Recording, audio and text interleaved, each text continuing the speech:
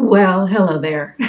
I hope you're doing well. I'm going out tonight. It's not a big deal. I'm just going downtown to a place called The Alley for an event called Amp the Alley. And what they do is every Thursday night in this area that they call the Alley, and what it is it's an actual alley downtown that they refurbished, and there's restaurants that have patios that front onto the alley. There's a walkway. It's very pedestrian friendly. Actually, it's totally pedestrian friendly because you can't drive a car down there. On Thursday nights, they bring in music, live music, and I think they do other things as well. So the name is Amp the Alley because they bring in an amp and people come down. There's a little farmer's market. There's some crafts booths. People are eating. They're walking around. It's really kind of a fun little community event. So I thought I'd go down tonight. Just clean myself up a little bit. If you're new here, welcome in. I'm so glad you stopped by. I'm Kimberly. This is Pretty Over 50, where we talk everything makeup, skincare, and lifestyle for the over 50 woman. I hope you'll consider subscribing while you're here and make sure you click that notification bell so you don't miss any of my upcoming videos.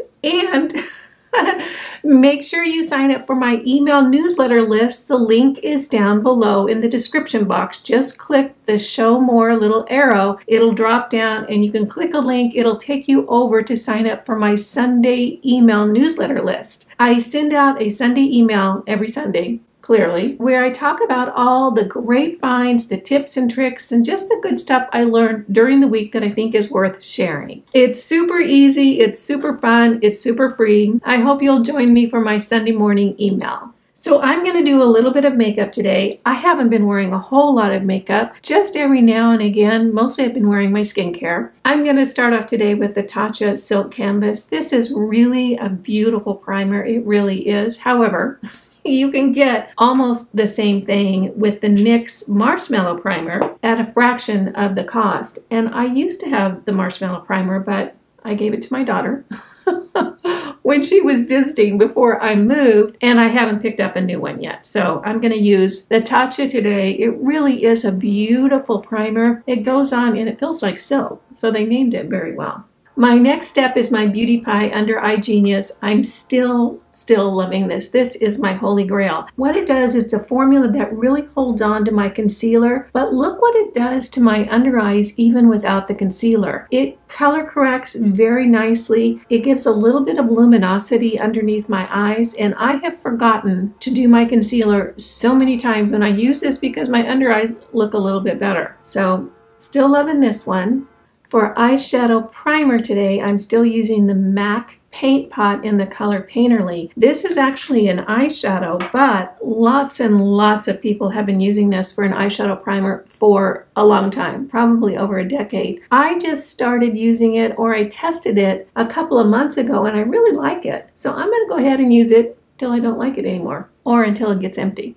One or the other. I'm going to do a very simple eye look today. I haven't done a complicated eye look, gosh, since I think before I moved. And I'm really liking the almost just one and done look. I think it's very flattering and it's super easy. Okay, so this is going to be a little chatty. And what I want to talk about is bread. I'm not kidding. I want to talk about bread. And specifically, I want to talk to any bakers out there. And when I say bakers, I mean the kind of bakers that love creating that loaf of chewy, yummy, whole wheat goodness with all the nuts and the grains in it. You just live for the perfect sourdough loaf of bread. The thought of putting together a yummy muffin just sends you into delights. If that is you and you've ever wanted to live in a small town, we need you here in Aiken. That's one of the things I've noticed about Aiken. Can you hear the train in the background? Just a little aside, is there are so many good restaurants in town, but I haven't found a bakery. There is a small French bakery and restaurant that's actually right down the street from me that I can walk to super easily from my house, a little too easily. Have been there for treats a couple of times, but they only have a few items. They don't do breads, they don't do sourdough items, they don't do those yummy, rich, just homemade loaves that you crave. And I would love to have a bakery in town. So if that's you, we need you here in Aiken. And I've also noticed that downtown, there are some open shops. In other words, there's some places for rent. So you could find a place to rent and start making yummy breads, and I would be there a lot. I don't eat a lot of breads. This is my City Lip Clear Plumping Lip Gloss. I don't eat a lot of wheat products lately because there's so much glyphosate in the wheat. It really does upset my body. But when I can get a good organic bread, oh my gosh, I'm in heaven. For eyebrows today, I'm going to be using the Kosas Brow Pop. I have been using this for quite some time. I really do like it, and I'll have to say it is probably the first high-end brow product that I thought, you know what, that's kind of worth the money. The only thing I wish that they would come out with an even lighter color. This one is blonde. Here, let me put it on the back of my hand. You can see it. But I would like it if it was even lighter than that. Because my hair is so light, I have seen the look of lighter brows on some other makeup gals, and I really like the look. But we're going to go in with this today and just sort of shape the brows out. For foundation today, I'm going to be using the L'Oreal Age Perfect 4-in-1 Tinted Balm. I was so surprised at this foundation. So many people love it, me included. It really is very, very good. Here's the curious thing about this foundation, at least one of the curious things. First of all, it looks beautiful on the skin. I wouldn't think a balm would work for very mature skin, but it really does. And the color looks darker in the container. When you get it on your skin, at least for me, it lightens up. So don't be scared if the light looks too dark, because for me it certainly works, and gosh, I'm almost glow in the dark, pale. So I'm just gonna press that around my complexion. I don't want a whole lot of makeup on my face. I just want to even things out today and just give me a little bit more, I don't know, softer look. This foundation looks so creamy on the skin, very light. It wears really well. Just covering up some of my age spots on the sides of my face. Now I'm going to go in with my Sigma sponge and just really press that in. So now that I've talked about having a bakery in town, I'm really craving that. Oh gosh, you know, a baguette, you can go and get a baguette and just a little bit of brie cheese and slice up an apple and have that for dinner. Just so very yummy. There are a lot of very, very cute shops in downtown Aiken, and I'm going to take you guys on a little tour coming up soon, probably when it's a little bit cooler, so I can walk around during the day and not be sweating. It really is a darling little town. Okay, so I want you guys to take a look at that foundation. It really has evened out my skin. It looks so very natural. And it wears really nicely. It's not that expensive. I think it's probably a little under $20 or something like that, depending on where you buy it. I really do like it. For concealer today, I'm going to be using the Kosas. I love almost everything I've tried from Kosas. As a matter of fact, I can't think of anything that's been a stinker. Maybe not every one of their products is my favorite in that category, but everything I've tried is really very good. I keep thinking I'm going to do an entire Kosas look. Clearly haven't gotten there yet. Maybe during the winter, when I'm not out tromping around town so much. These are my BK Beauty brushes. I finally unpacked my brushes just this morning. I'm not kidding you. It was like the last box. It was a tiny little box, and by golly, there were all my brushes. I had been using just the little travel kit that I put together for myself since I've been here, and it's been, gosh, almost 2 months now. But I finally did find my brushes this morning, and I was glad to stumble upon them. Now I'm going to go back in with my Sigma sponge and just press that in. This is a nice little concealer. I'll have the color that I'm using down in the description box along with everything else. You know, everything's going to be linked and listed down below. So nice job concealing my under eyes. You know, it's curious. I wonder if you guys have the same thing. I have one eye that's puffier underneath than the other. This one is always puffier. Do you have it as well? I suppose it's like feet. You know, 2 feet can look alike, but they're never exactly the same. Same thing with your under eyes. To set my under eyes, I'm going to be using the Kosas Cloud Set Powder. Really, really like this. So I just get a little bit on my brush, tap it off, and just press that in.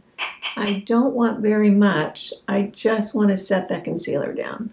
For contour today, I'm going to use a product I haven't used in a long time that I really, really do love. This is the Fenty Beauty Cream Contour in the color Amber. You can see how much I've loved this. I rarely hit pan on anything ever just because I'm always trying so very many products. But this one I really fell in love with. Gosh, that container's a little dirty. Sorry about that. The reason I like this so much is it's really a deep shadowy color. So it cuts out a contour really nicely on my complexion. Just going to start working it around the areas that I just want a little more shadowy look, a little bit more angles. Give myself a little bit more cheekbone. And then, of course, always under the chin. You know, I haven't been using my red light as regularly since I moved as I did before I moved. Oh my gosh, I can sure tell in my neck. I don't know why I can really see the difference so clearly in my neck, but boy, I sure can. When I am not using my red light regularly, I can tell a difference. And it's curious to me. It's the ATP that gets into your skin and just really works with it, because that ATP is the spark that helps with healing and regeneration of your skin. It just seems to liven everything up and just firm and tighten. So I'm trying to do it every single day, at least for the next couple weeks. Hang on for a minute. I'm going to go get some bronzer just to bronze things up and warm things up a little bit. I'm back.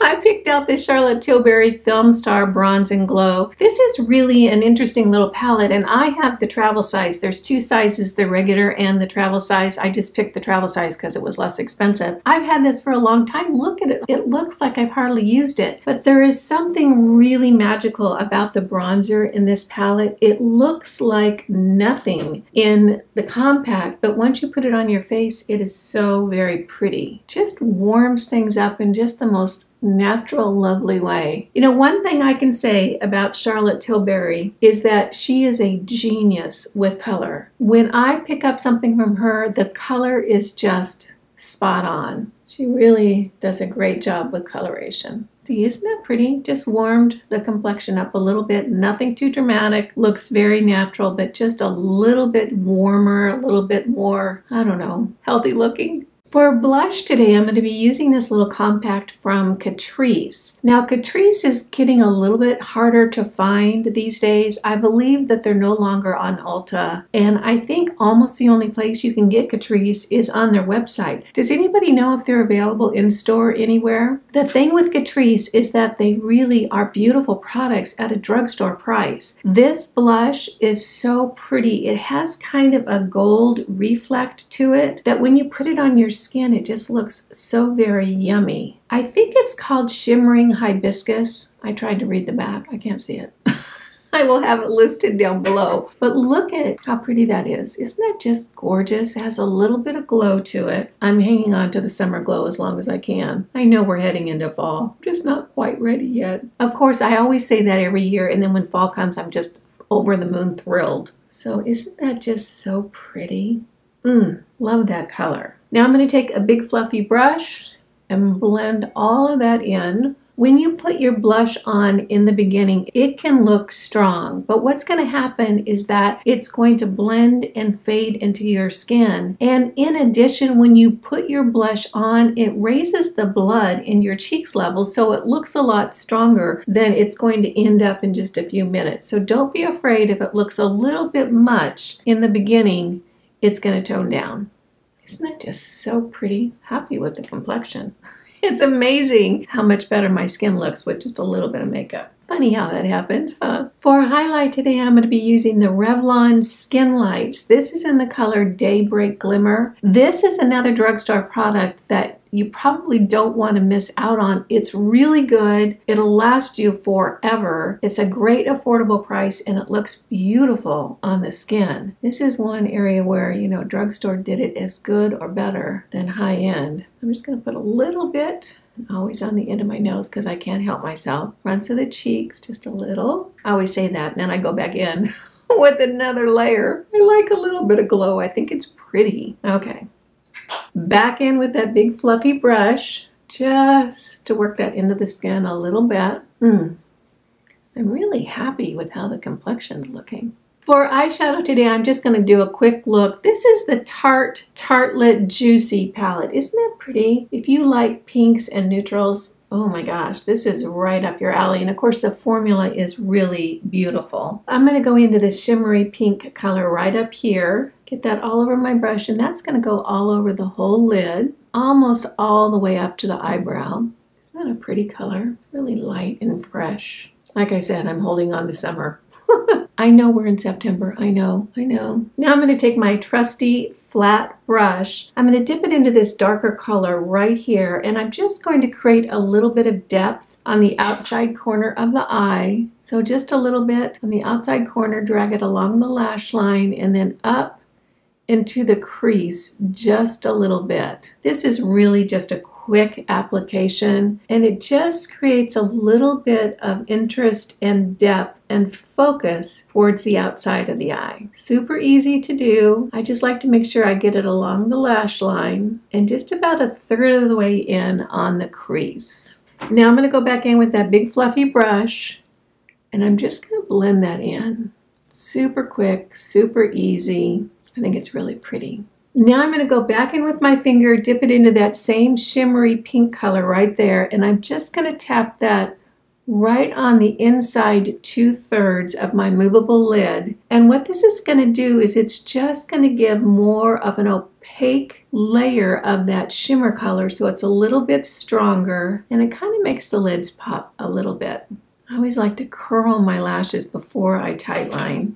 Tightlining with the L'Oreal Lay Liner, still in love with these. I have two colors in this liner. I get the Noir Cashmere, which I think is the black, and then whatever the brown is, and I use them both a lot. So as I tightline, what I'm doing is I'm focusing on getting the liner in between each of the lashes. Not so much on the skin underneath my eyelashes, but in between those lashes, so it really deepens the lash line. Now I'm going to go in with the L'Oreal Voluminous Lash Base and the L'Oreal Voluminous Noir Balm Mascara, and I'll be right back. To finish off the complexion, I'm going to use the Hourglass Powder in Dim Light. This just gives the prettiest little finish on your skin. Isn't that gorgeous? For lips today, I'm going to be using a combination of the NYX pencil in Whipped Caviar and the Milani lipstick in Peony. This is really a pretty combination. You can see it right there.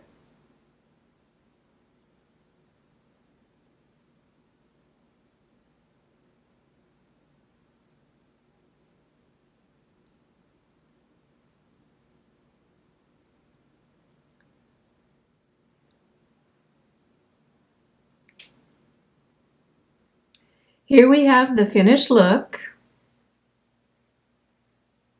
Oh gosh, that was a lot of fun. I haven't done a makeup video like this in a while, so I hope that you enjoyed it as well. If you did, go ahead and give it a thumbs up. I'm going to head off down to Amphi Alley. I'll bring you guys along with me and show you a few scenes of what the party is like down there. I want to thank you so much for taking a few minutes out of your day to spend it with me. I appreciate that.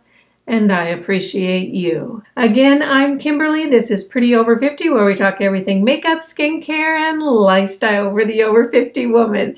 Make it a great day, and I'll see you in the next video. Bye now.